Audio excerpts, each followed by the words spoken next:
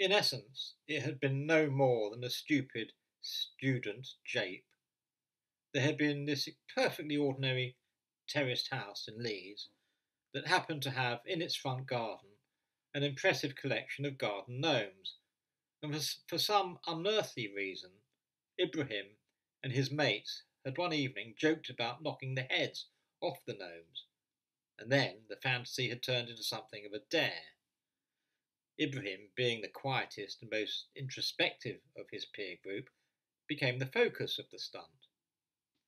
If Ibrahim had the guts and initiative to carry out a clandestine attack on the gnomes, the group would reward him handsomely by clubbing together and presenting him with £350.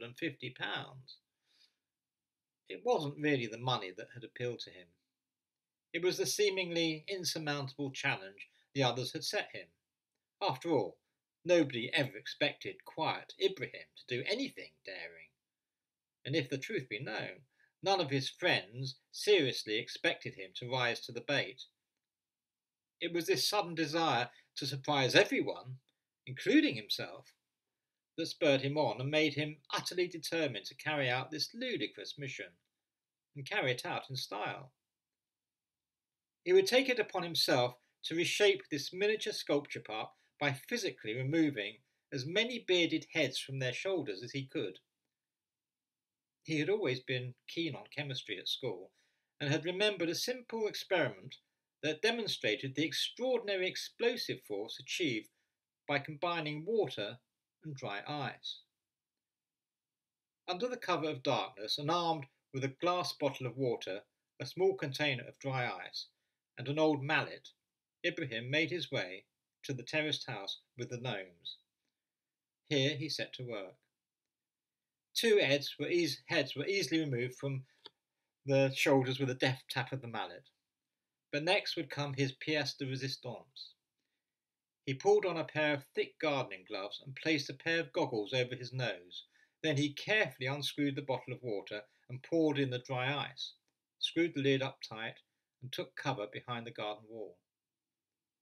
As far as he could remember, the chemical reaction would take in the region of 30 seconds, but that, admittedly, was with a plastic bottle, not a glass one, and he was certain that the outside temperature would also determine the timing of the explosion. Of course, he could have just scarpered there and then, but like all good science students, he wanted to see the result of his experiment. It felt like an eternity, certainly longer than 30 seconds, and he was contemplating what to do if it didn't work when the explosion finally made him jump out of his skin. It had certainly been more powerful than he'd anticipated. Perhaps he'd used too much dry ice, and perhaps the glass bottle had been a mistake.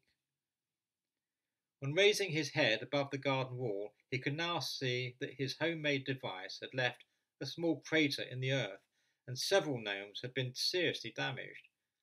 But before he could discern the full extent of his handiwork, a burly, middle-aged man with bulging biceps and tattoos arrived on the scene of carnage.